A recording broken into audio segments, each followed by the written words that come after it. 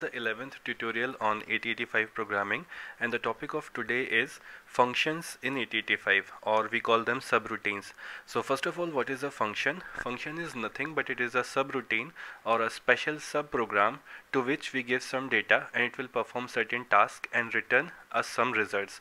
It can be called from our main program. So for understanding that, let us have a look at this program.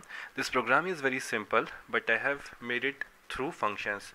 So the program is very simple. We have three registers A, B and C in which we have kept some data 05, 02 and 06, and the purpose of this program is to add B and C registers and keep the data or the result at location number 5, and in A register we have a data of 05, so we add 05 again to this A register and we will be storing it at 6. So this program is very simple and can be made without the use of functions also, but to demonstrate what functions are and how they can be implemented in 8085, we have made this program. So what we will be doing is, we have designed two functions. First of all, let us see that this is the length of our program.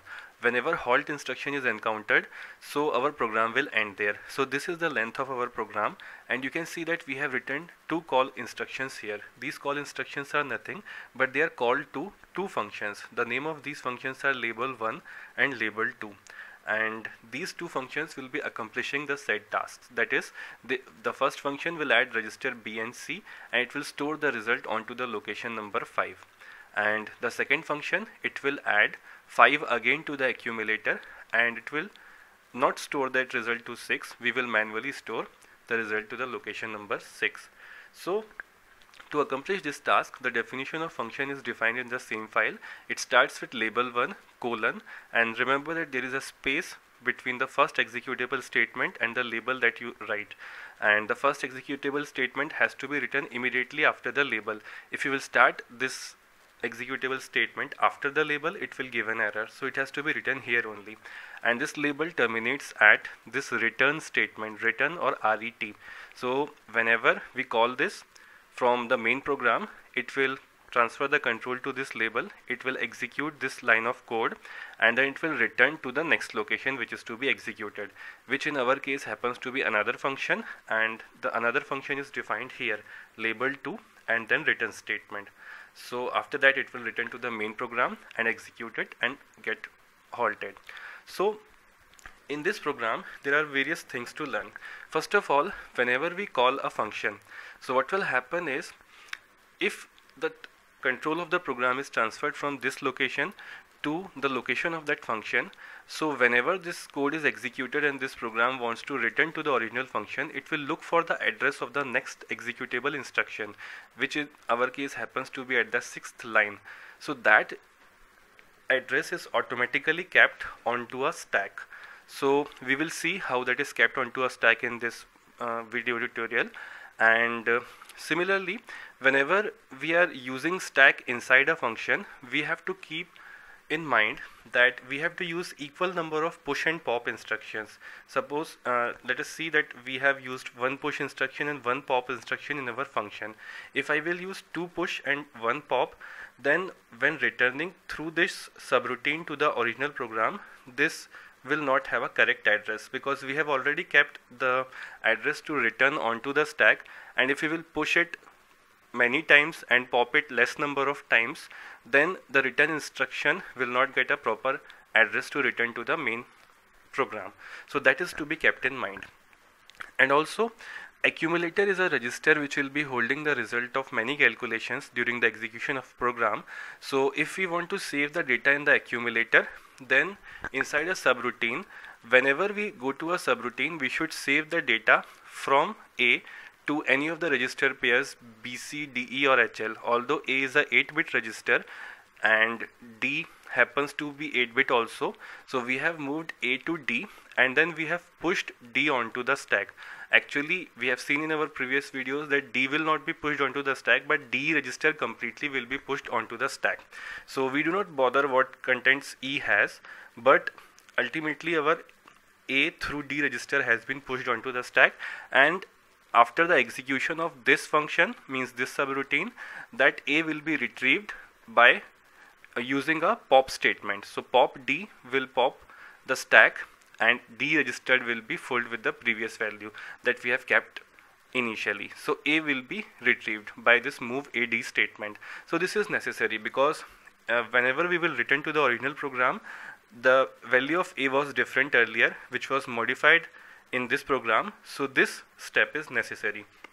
Now after this, the program is very simple. So let us first understand this program. We have these three ABC registers, and first of all we will add B and C. So we have given a call instruction, call label 1. So when this function goes to this label 1, move D comma A and push D are used to keep the contents of accumulator register onto the stack. Already by this call function, the return address is put onto the stack, and over it we are putting this A register through DE register onto the stack. So one stack operation is done automatically by this call function, and one stack operation is what we are doing. So we need to take the content of this at later stages. Now we will perform our operation since we have to add B and C registers, and add command is such that anything can be added to accumulator only. So we will put C register into accumulator, and then we will add B to the accumulator. So we have done the same thing. C register is moved to A register through this move command. Remember that C to A data will be transferred. Move A comma C will transfer the data from C register to A register. It will copy the data from C register to A register, and then through add B command, the result of addition of A and B will be stored in A itself. And then if you want to transfer this result to location 5 in the memory, then what we will be doing is we will be using STA0005H statement. That's okay, and that we have done. But what is this statement MVI D, 08H doing here? I have done it intentionally because I want to show that even if D is modified inside this function, it hardly matters, because it might be the case that we require more registers for doing calculations. So that does not matter. We will be using pop statement later, so it will pop the contents of the stack onto the DE register before returning, because we want to retrieve the value of accumulator for the main program. So that's what we have done here, and then that value through D register is transferred to A register through move statement, and then we return to the main program. So now this return statement will take me to the next executable instruction, which happens to be call label 2. Now it's not necessary that you should call these functions consecutively only. You can have this call, and then you can write some code lines here, and then you can call some next function, or you may not call some function. So it's not necessary that you should call them sequentially only. So the second call is for adding 5 to this accumulator. Now our accumulator already contains a value of 05 because we have done this through the pop statement here. So now we want to add a 5 to it, so we have called label 2, and inside label 2 we have moved a value of 05 in hexadecimal into the L register, and we have added L to the accumulator, and the result is already stored in the accumulator. So we have returned from here, and STA0006H is used to store the result of addition onto this 6th location. So this is the theme of this program, and this is how function works. But the important thing is we should see how this operation takes place inside the memory. So for that purposes, I have expanded this by dragging it down, and then I have chosen a location 4200, and the decimal equivalent of that is 16896. So I have taken location 16895 to display, and what I want to show is where is the code stored. So we already know that for this GNU 885 simulator, the code will be stored starting from 4200 hexadecimal location, and the decimal equivalent of which is this. So I have kept this location here 16895, one location less, because we want to see the data from the very beginning. So I have hit enter, and initially there is nothing. So I will be executing this program step by step. Now to execute this program step by step, we need to press F5. So once you put F5, so when firstly F5 is pressed, the code will come into the memory. You can see that now numbers appear here, and the blue line is here, which shows that this is the next instruction to be executed. Now what are these code numbers? We are already aware of these decimal numbers from our previous video tutorials, where we have seen that the MVI is a opcode, and this A is a MVI is a opcode, and this 05 is the data. So it has got a decimal equivalent. So we will first recap that, and then we will move on to the explanation of this. So we have seen this table in our earlier video tutorials. In this tutorial I will also give you the same link to download in case you haven't seen the previous videos. So here we have given serial number, mnemonics, operand, opcode, and then opcode in decimal and bytes. So if suppose this is the ADC statement, so and the operand is A register on which it is operating, so it has got a opcode of 8F, or in decimal we can say it has got a opcode of 143. So we are interested in this decimal opcode because this decimal opcode is what is shown by 8085 microprocessor that we are using, and it is occupying only 1 byte in the memory. So this is the meaning of this table. So let us see opcode and the bytes that various instructions occupy for 3 important instructions that will be used in program. So one instruction is call instruction, which is used for calling a subroutine. So call, then there is a label which happens to be label 1 or label 2 in our case, and its decimal opcode equivalent is 205, and it occupies 3 bytes in memory. So call requires 1 byte, and this address is of 16 bits, so it will require 2 bytes in the memory. That is why total 3 bytes in memory are required. Similarly, for return statement we have opcode as 201, and this is a decimal opcode. Hexadecimal would be C9, but we are interested in decimal only, and it occupies only 1 byte in the memory. Similarly, for halt instruction we have opcode as 118, and it also occupies 1 byte in the memory. So where we have got this list from, this list can be obtained from this reference, and when you will type this in your browser you will see a page like this, and through this link, when you will click on this link, you can actually download this list. But if you can't find this here, you make sure that you have clicked on 2016 and March here, and there will be reference for 8085, because I may update this page in future and there will be more posts. So if you can't find this link here, make sure that you click on 2016 and inside that you click on March, so you will get this required list. Now back to our program. So here you can see that the program has been loaded when we have pressed F5 for the first time, and you can see that 205 was the opcode for call. So there are 2 calls, and we can see that there are 2 calls inside our main program also, and the first call took 3 bytes in memory. This is the first byte, second byte, and the third byte. 205 is for call instruction, and this is for the address which the main program should go to call that subroutine.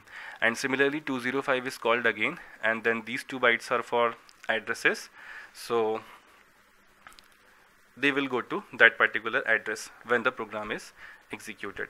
Now what happens is, when we make a call statement through this 205, that is we have called the subroutine for the first time, then when this subroutine will return through this return statement, it will return here, means it will return to the next executable statement. So onto the stack, the value of this next executable statement's address will be passed to that. So that happens to be this location, because 3 bytes will be taken by the first call instruction, and 4209 happens to be the location which will be pushed onto the stack automatically by this call label 1 instruction. And we already know that since the stack is implemented through 16-bit, and this is total 16-bit, so 42 and 09 will be separately stored, because 09 will be 8-bit and 42 will be 8-bit. But since the display here is in decimal, so we will be able to see its decimal equivalent. So the decimal equivalent of 42 is a hexadecimal number, and the decimal equivalent of that is 66, and for 09 it is 09. And similarly, when the second call instruction is executed, it will take 3 bytes, and the next instruction, the next line where it has to execute the code is 420C. So 42's equivalent is 66, and 0C is 12 in decimal. So this is what we should keep in our mind, and we will execute the code line by line so that we can see the required changes. So what I have done is, we can see one thing more, that for return statements the opcode happens to be this 201 in decimal. The decimal equivalent of opcode is 201. So you can see 2 return statements also by scrolling down in this same memory pane. So now we will execute this program line by line. So you can see that we are executing this program line by line, and I have already started the display of memory at the location 65520, because FFFF0 is 65520. Why I have done this? Because we already know that the stack is implemented at the bottommost point in the memory. So I have move down to this particular location, and we will see the stack operations. So I'm executing this program one by one, and we know what's happening in the register. So now this call label 1 will be executed. So this will automatically transfer the address of next instruction to be executed, means this instruction, before going to the subroutine. So let us see that. Now we can see that this 66 and 9 has been moved. So we already know that 66 is 42 and 9 is 09. So 4209 was the address of the next instruction, so it has been correctly moved here. So why is this 0? Because initially the stack pointer was at FFFF, because it is by default placed in this location in the beginning, and when a 16-byte address is transferred here, these two locations are filled up. Then now it has moved on to this label, and this code will be executed. So D will be moved to A. Now through this push D statement, the A register will be moved on to the stack by us, and this has been moved. So value of 5 appears here, and this 0 is also there because DE pair was used. So E initially had a value of 0, which is also there now. So DE pair has occupied this, and the stack pointer has hit this location now, FFFP, means whatever will be there, it will be pushed onto this location if there is another push statement. Now we have executed these lines of code. The code will run smoothly, and through this statement the data will be stored at the appropriate location as a result, which we will see in the last. Now this pop-D statement has been executed, and now you can see that initially the contents of A were 08. After the execution of this, they should become 05, means after this transfer from D to A. So let us execute this pop-D statement, and this pop-D statement will pop out these two values 0 and 5 into the DE register pair. D will contain 5 and E will contain 0, and this pop statement has been executed, and D is moved to A through this move A comma D statement, and you can see the value of A now becomes 5. So we have correctly got the value of A, which was initially present in this program before leaving this main program. So now return statement, through this return statement we have reached to the original program, and the value of A is whatever it was in the beginning, and now in the similar fashion this call instruction will be executed.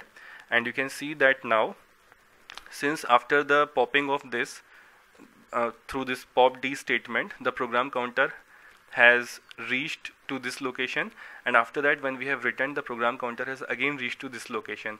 So when the second call label 2 statement was executed, now the values that we have got were 62 and 12, which happens to be the address 42 and 0C, which was the address of the next line to be executed. It is STA0006H, and in this way this program is completely executed, and this result is stored at this particular location, and the program is halted.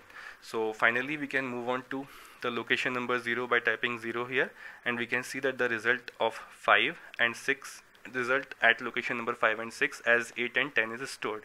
So 5 plus 5 will be A, and A in decimal is 10, and similarly 6 plus 2 is 8. So the result is displayed correctly. So in this program we have seen how subroutine works, and what should we take care of while writing subroutines. There should be equal number of push and pop operations, and we can also see that these same registers are used in the main program and these subroutines, so we should take a great care of them, as we have seen here that we have used push operation for A and pop operation for A. Similarly, you can do the same operation by transferring the values to the memory. So whatever values you want to keep, you can keep them in memory, because memory is accessible to all of these three routines and subroutines. So these registers are very minimum because they will be involved in calculations, so it's always a good practice to keep that data in the memory. So this is all about how functions and subroutines are made in 8085. Keep watching our channel for